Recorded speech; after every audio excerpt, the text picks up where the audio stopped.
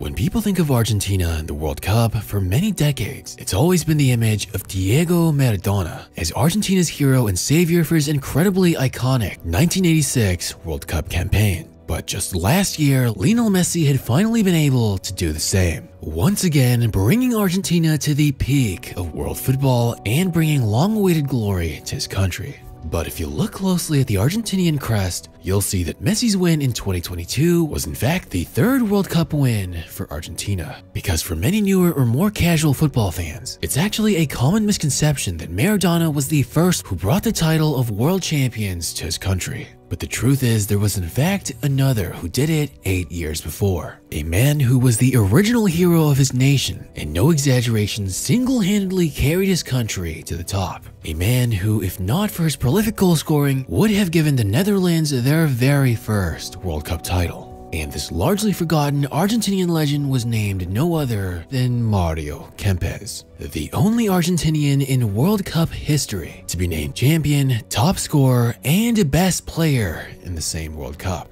Something not even Maradona or Messi were able to do. But football history can be quite cruel at times, especially when we talk about the greatest legends of the game in the 70s and 80s, because despite his legendary efforts and achievements, the world has largely forgotten Mario Kempes. So to take a closer look at his story, we have to go all the way back to the 1970s, because while growing up, Mario Kempes' father was also a footballer. However, he was never really good enough to make it to the top level. And you could say it was a good and bad thing for the young Kempes. On the bright side, Mario inherited his father's love and passion for the game. But on the downside, if you weren't at the absolute top division, footballers were paid incredibly poorly in those days. And thus, Mario's father had a very difficult time financially supporting his family. So much to the extent that the young Kempes had to get a part-time job during his younger teenage years. Because back then, especially in Argentina, the football business was not as close to what it is today. Poverty loomed and football was a fantasy dream and was absolutely not a realistic option back then, like it is for many prodigies of today who were scouted and signed by professional academies at incredibly early ages. And it wouldn't be until he was 17 years old, after continuously training, that he would make it to his first trial for a professional club. Because thanks to the contacts of the owner and his part-time carpentry job, the young Mario Kempes would be connected to the youth coach of Instituto Atlético Central de Córdoba. And he would go on to impress the coaches with his goal-scoring instinct very quickly, scoring 2 goals in just 15 minutes, with the scouts being so impressed that they didn't hesitate to sign him. And it was this moment that marked the beginning of a young legend. During his one and only year with Instituto Córdoba, he would score an insane 78 goals in 81 matches, which would eventually earn him a promotion to the first team, finally playing at the very top against the most elite Argentinian footballers, where he would go on to score 11 goals in 13 appearances for the club as a teenager playing in the Argentinian Primera Division, which would eventually catch attention from another club, Rosario Central, where he would sign for next. And at just 19 years old, Mario Kempes would finish as the 3rd top scorer of the league. And back then in Argentinian football, there had never been a young prodigy that was scoring goals as often as Mario Kempes. He would start to play as a forward on the left side of the attack, becoming one of the highest goal scorers in the world, with 107 goals in 123 official matches. And by 1975, Rosario Central had not only one of the best scorers in Argentina, but in the entire world.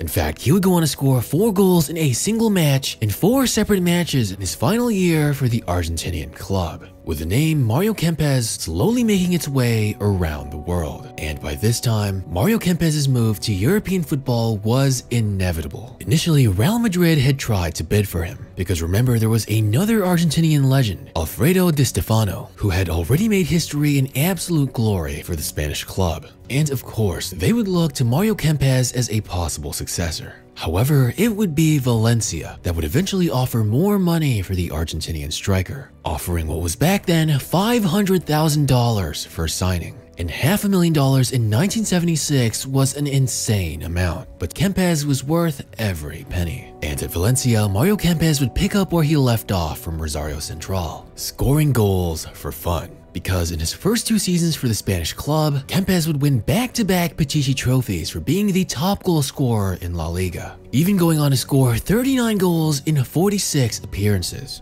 being such a clinical and deadly striker that Valencia fans would nickname him El Matador, or in English, the Killer, because that's exactly what Mario Kempes was. He was infamous for scoring crucial goals, whether it be in big matches or in the last final moments of the game. El Matador would somehow find a way to score, effectively killing the opposition's hopes. And more often than not, in many occasions, he would be scoring the only goal of the match as well. Because while Diego Maradona was just starting off his career as a teenage sensation, it was Mario Kempes who was quite literally the 6 foot or 183 centimeter version of Maradona, dribbling through defenders with ease, and eventually even scoring more career goals than his junior Maradona. And ironically enough, there's this famous saying by Diego Maradona that goes like this: "Once you are too tall at Argentina's academy, we already know you won't be a good footballer. We don't tell you because you will be hurt and it'll break your spirit." Most of these players who are very tall are somewhat doing other professions. It's impossible for taller guys to practice close control at full speed. We believe in low gravity that will make you impossible to be stopped. If you are too tall, you better be very good, or we can try to play you as a goalkeeper or defender. Other countries, they prefer to have giants, only to score corners and play boring long balls. But that's actually incredibly strange for Maradona, considering that Mario Kempes was pretty tall and doing the exact opposite. But perhaps Maradona didn't really like Kempes, as the 19-year-old rising star would be left out of Argentina's 1978 World Cup squad, with then Argentina manager Cesar Menotti describing Kempes' playing style, saying, "He's strong, has skill, creates space, and shoots hard. He's a player who can make a difference." And like I said, watching Kempes, he really was like a taller version of Maradona, with that close control and dribbling, just running through defenders and scoring goals even easier than he did. Because in the 1978 World Cup, the first and only World Cup to be held in Argentina, Mario Kempes was the only foreign-based player in the Argentinian national team. In fact, some might say his origins are not even that of Argentina, as his mother's side had Italian roots and his father's family came from Germany. But anyways, conspiracies aside, Mario Kempes would absolutely dominate the 1978 World Cup, with El Matador, or the Killer, really living up to his nickname, as Mario Kempes would go on to score a brace against Poland, even going on to pull a Luis Suarez by stopping a goal that would have gone in using his hand, which would of course give Poland a penalty, but they would unfortunately miss,